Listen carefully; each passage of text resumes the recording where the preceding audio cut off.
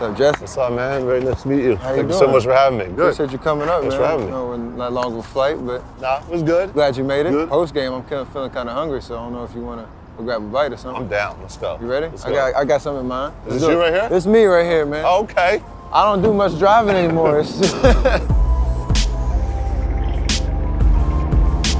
At the Super Bowl this year, I went to see your Philadelphia I saw Eagles. you there. I saw you there. I was walking in the back, and Mandy Moore like walks by me, and like one of my favorite movies growing up was A Walk to Remember. I'm like, oh, that's Mandy Moore. Yeah, so I was that guy. I was like, hey, can I get a picture? Too bad. Give me a photo. Yeah, I was at the game too. They showed you on the teleprompter, and I saw you had Patriots shirt on. I was like, oh no. There was a lot of Eagles fans at that game. It was a lot of Eagles fans come correct though. We're nuts. Kevin Hart was sitting right behind me, and he was bent. The video he posted of him trying to get up to the podium. I saw it happen. I'm like, yo, Kevin's like, the security guard's like doing this. Kevin's like this.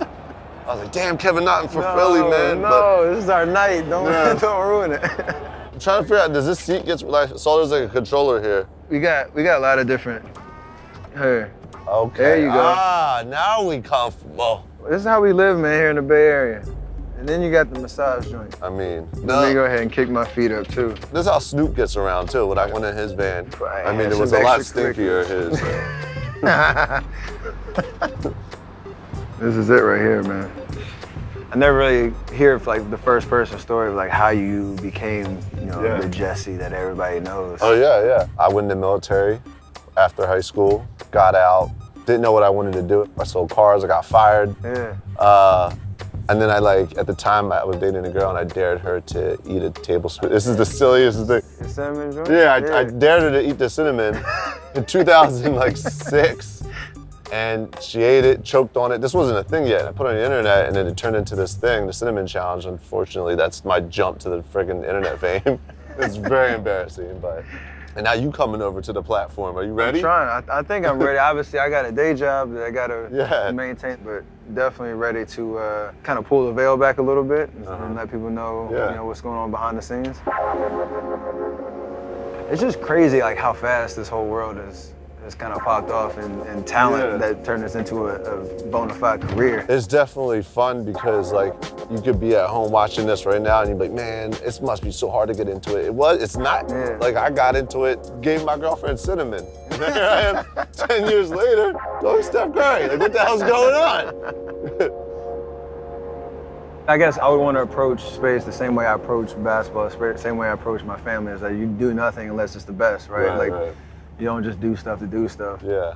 I started doing that on the internet and I hated myself for it. I was like, why am I partying on my girlfriend for YouTube views, man? I fucking hate myself. Somebody told me like the greatest trait of like a successful person is having the recognition and the ability to be able to pivot at the right time. Not be stubborn enough to just keep pounding your head against the wall. Running it to the ground and burning yourself out. Yeah, I saw you eating like a plate of ribs. Oh, I know exactly what's that rib eating situation. 30th birthday party, my wife surprised me with basically about 200 people, all people from my organization, friends and family, obviously. But I didn't get to eat though for like the first 2 hours. Right. So I'm trying to play catch up at the end. So somebody walks up with like basically 2 racks of ribs on a plate.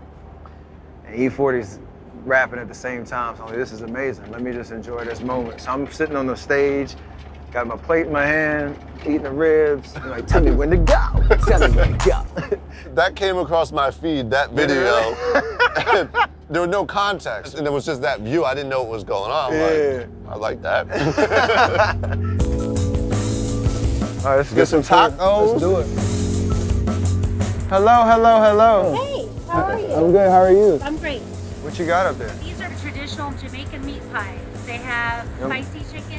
My wife's Jamaican. If she was here, she'd make me eat one of those. Yeah. It's got curry. I'm gonna have to get one of those. Hey now. The patty things sound good to me too. I'll do a veggie. I'm trying the vegan tip. How is that going for you? I haven't fully committed yet. I still eat cheese and dairy. I don't eat beef or pork anymore. That's what I do. All right. When you smell it, you're like, God damn. Thank you. You're welcome. What's like your go-to place in the Bay? Like, do you like to eat dinner? Actually, don't tell us. Don't say that, because then people will show up. No, they should show. It's called International Smoke. International Smoke? Yeah, I know the owner. And that's your favorite spot? Yeah, my wife's the owner. That's why. Oh. International Smoke. Talk to him. Sponsored. What's the address? 301 Mission Street, San Francisco. You might have to cheat on a pork rib or something. Oh. Just one time. It's worth it.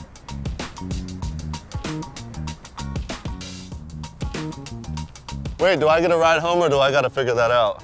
That's just for me. That don't even give you a ride home. He just drives you out in the middle of Oakland to get you food and then leaves you. That's messed up. That patty is no lie. That is one of the best patties I think